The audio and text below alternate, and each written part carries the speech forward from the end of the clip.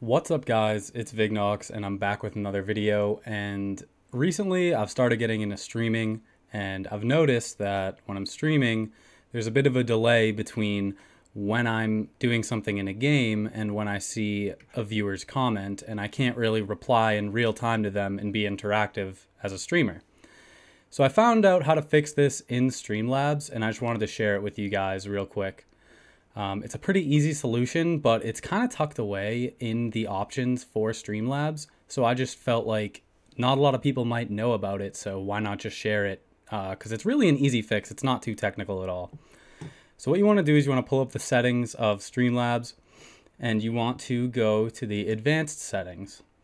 You'll see some settings in here. I honestly didn't change anything at all. I just left it as it is. But if you scroll down here to stream delay, you want to make sure that you have the same settings as me. So I think the default here is like 20 seconds in the stream delay. It will be enabled with 20 seconds. You want to have it enabled at 0 seconds. That way it will force Twitch to keep you at a 0-second delay.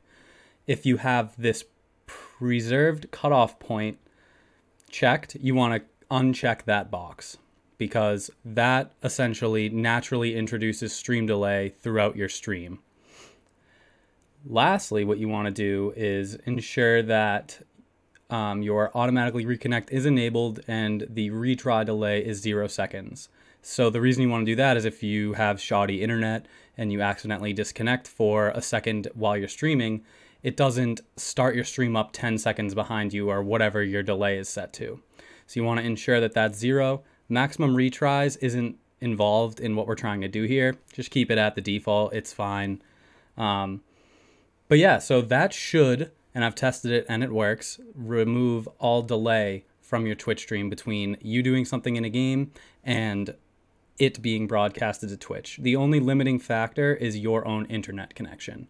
So this is how you reduce lag in Streamlabs OBS.